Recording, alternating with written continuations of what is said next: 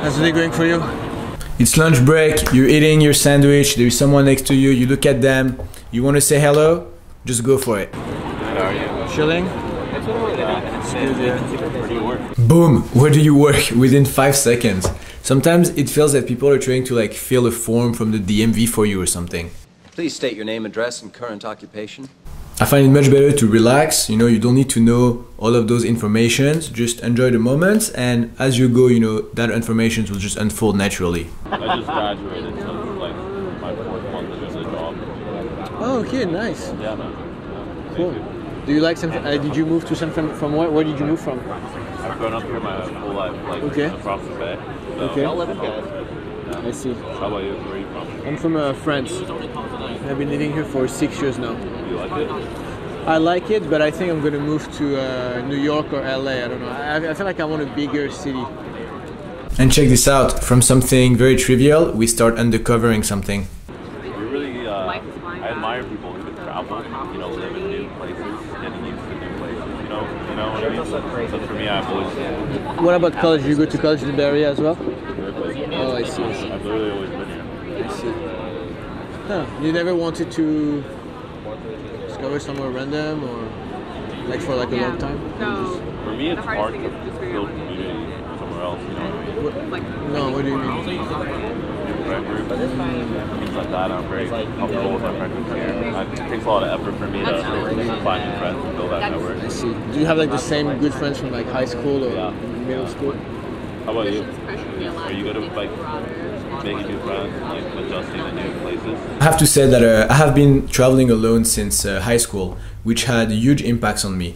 The main one being that when you go somewhere where no one knows you, no one is there to remind you how you're supposed to behave, and so you can explore new facets of your personality.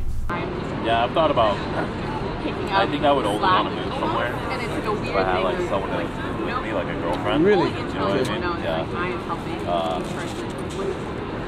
Again, it's like difficult for me to like build new. What do you think is difficult? Like, can you pinpoint something? Or do you have thoughts on that? I don't know what it is. Building relationships is like a lot of effort. And I small talk a lot. Like, this is how I talk. I'm like not as joking unless like I get really comfortable with them. And that takes a long time. This is very interesting. He just said that he needs to feel very comfortable with people to be jokey, to basically show his true self. And that's unfortunate because that means that he interacted with a lot of people where he wasn't able to be his true self. And maybe those people would have loved his true self, you know, which is why I think it's very important to cultivate your self-expression, to challenge the way you relate to people so that you can express yourself and feel at ease with anyone. And I feel like I have like a very specific type of person I'm comfortable with, you know what I mean? Like I'm good with talking to people like this, like you don't know me, I don't know you. I can do like very high level surface conversation. Yeah.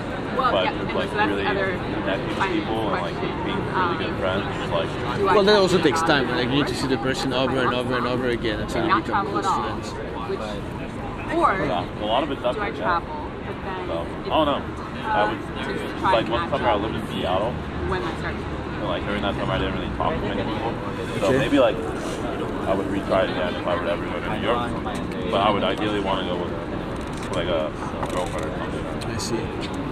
I really love this, you know, you start by talking to a stranger and then they start revealing things about themselves.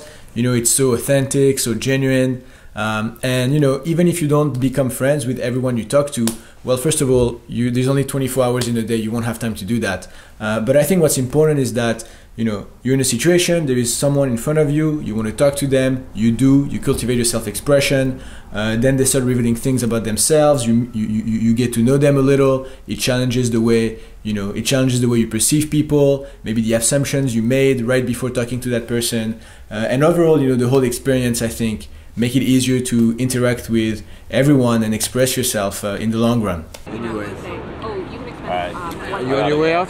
What's your name?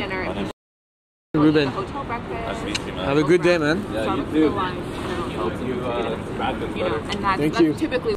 Yeah, I had this like car accident, which is why he told me this about my back. But anyway, I hope that those videos encourage you to talk to people.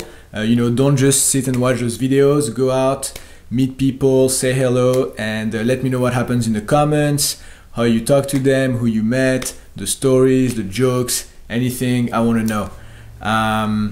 Also, I would love to meet you. I'm very curious to meet whoever is watching my videos. So please email me at ruben@socialanimal.us. And I'm going to end by giving a shout out to a few people that reached out to me in the last 2 weeks that I talked to. So first I have Brett, I have Ricardo, I have Trammell, Daniele, Monty, Vaughn, John, and Angad. That's it for today. I'll see you next time.